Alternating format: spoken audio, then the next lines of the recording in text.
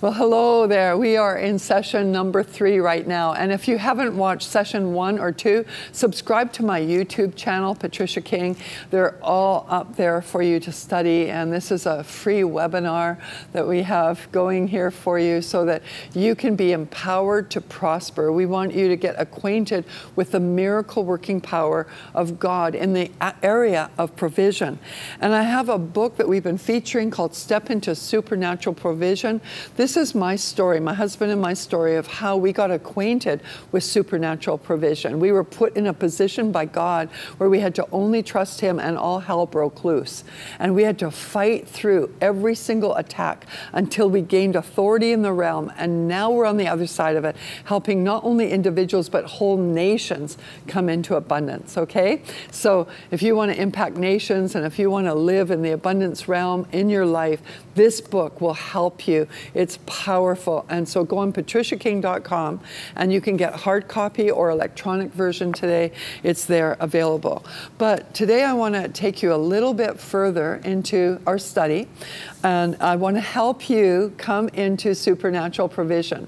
I want to help you know how to connect with the miracle provision of God, because God can materialize anything, anywhere, anytime.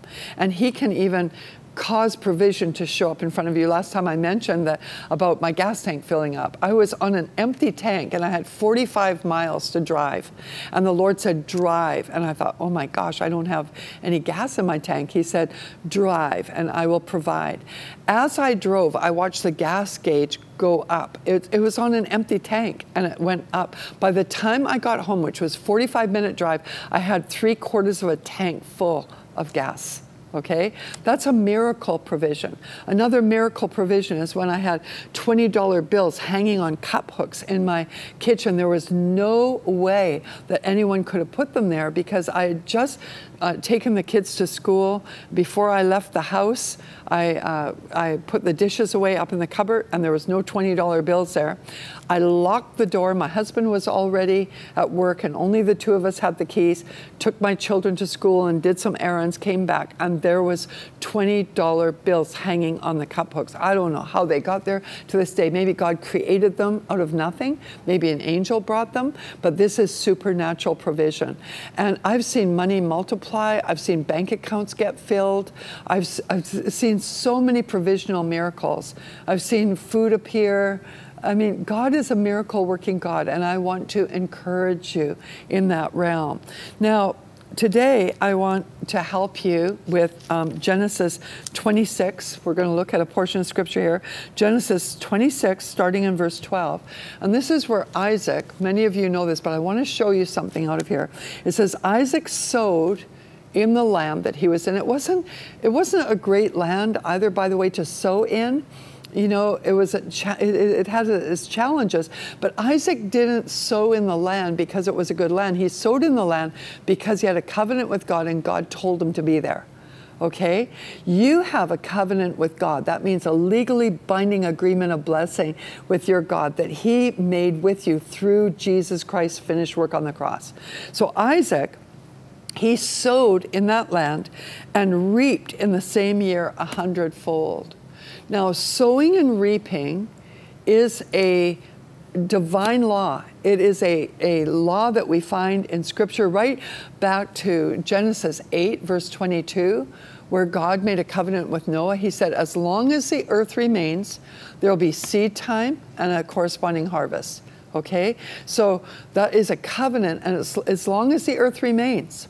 So God started showing there that when you sow, there will be a harvest. We see it in the New Testament as well, through Paul's teaching. It's all the way through the Scripture. This is kingdom economy. Now, when we are wanting to prosper, we don't want to have a love of money or a love for material things, because if you have that, that's the spirit of the world and it's the lust of the flesh. So we don't want to have that. We want to have the purity of God in this, but we want to know beyond a shadow of a doubt that He wants to increase us. Right in Genesis 1, it says in verse 28 that He blessed them and He said, be fruitful and what? Multiply. He always wants you to increase. He wants you to go beyond where you are right now. And so here's Isaac. He sows and he reaps. See the sowing? You don't reap and then sow. You sow and then reap, right? So he sowed his seed, and in the same year, he reaps 100-fold. Now, some commentaries say 100-fold is 100 times, and other commentaries say it's folded over, like 1 folded over is 2, folded over is 4, folded over is 8, folded over is 16. You do that 100 times, and that's a big number. Either way, it's really good, right? So this happened in 1 year. But it says not only did he reap, but it says, and the Lord blessed him. And you'll find that as you sow with intentionality, that God will also bless you in other areas of your life as well, because it goes with the planting of that seed. When you sow a seed, it puts you in a pathway of blessing. But you have to do it in faith, and you have to do it with intentionality. Remember, in a previous session, I talked about being double-minded. You can't think, well, I'm going to try this sowing, but it might not work. I know God says it, but I don't know if it's going to work for me or not. That's being double-minded. You might as well not do it. You have to have conviction that it's going to be there, and have expectancy, just in the same way that a farmer does. When he puts his seed in the ground, he knows that that seed is going to produce for him, right? So he will sow with intentionality. Depending on how much crop he wants to get out of the ground is how much seed he's going to sow in relationship to that. And so that's what God is highlighting here. But when he did sow the seed, and the Lord blessed him. And God wants to bless you in every area of your life, and it comes through sowing. But then it says, not only did he reap 100-fold and the Lord blessed him, guess what else happened? He became rich. It says, and the man became rich. Now, God wants you to be rich. And again, don't just think about money, because money's a worldly currency. And we're not going to worship money, and we're not going to let the lusts of our flesh go after money. You know, it's not about that. But it is about the state of being rich in all things. Now, when you're rich, that's your personal abundance. It's more than just what you need. It goes beyond what you need.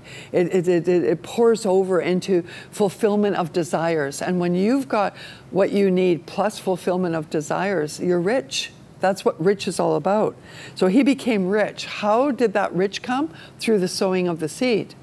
And then it says, and he continued to grow richer. So it went in greater degrees of rich until he became very wealthy. And that's the state that God wants every believer in. He wants us to be wealthy. It says in Isaiah 60, a very important chapter of the Bible, because it's prophetic of our day. Arise and shine, your light has come, and the glory of the Lord has risen upon you. The word glory there speaks of wealth. But then it goes on to say, and the wealth of the nations will come to you.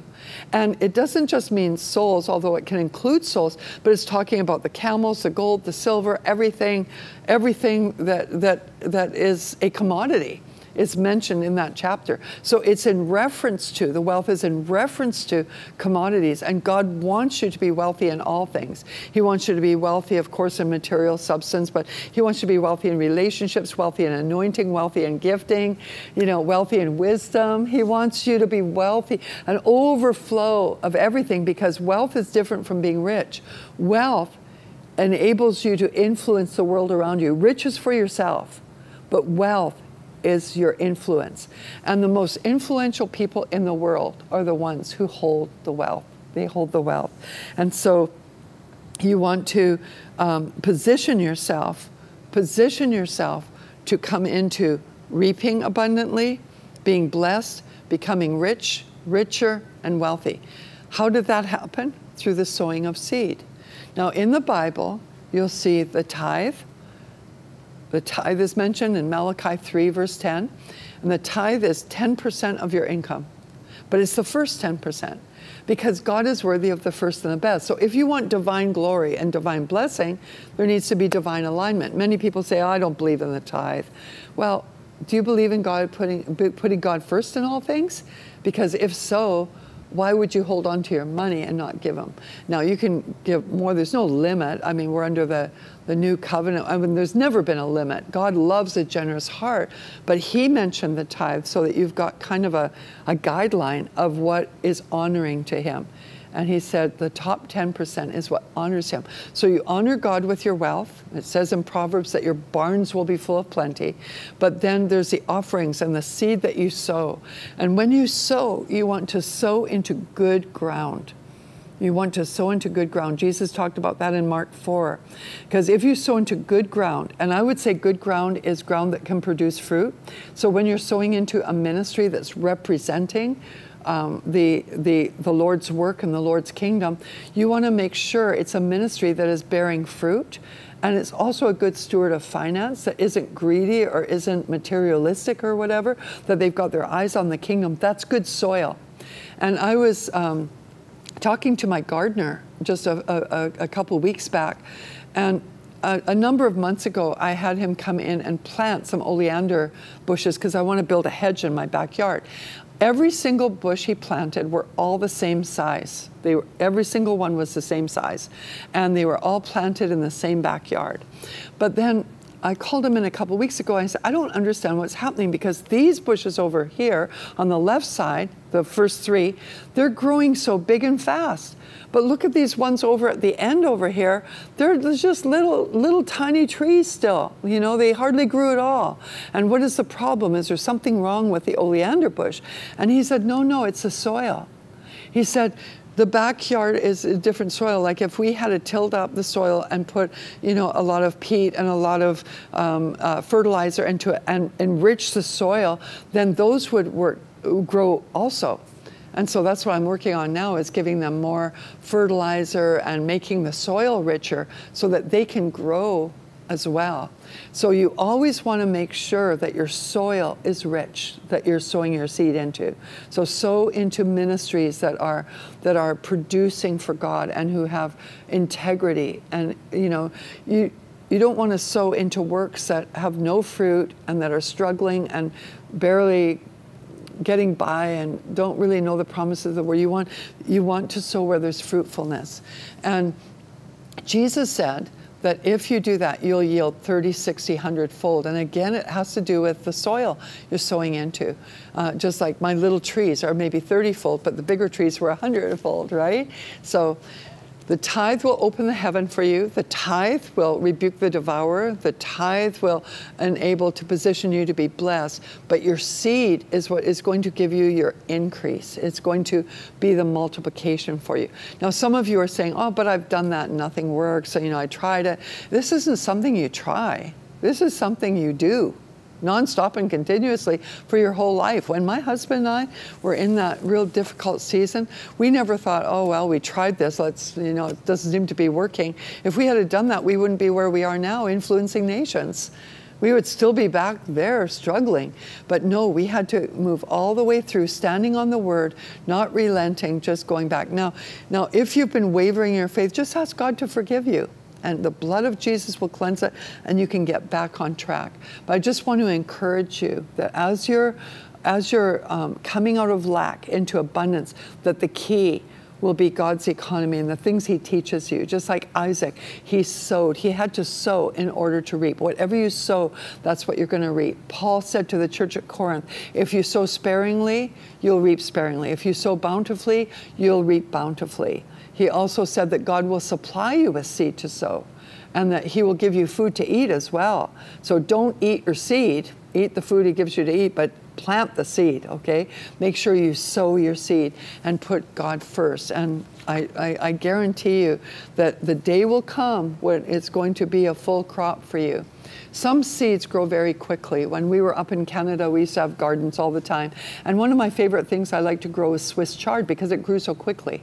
You know, it would grow up like that.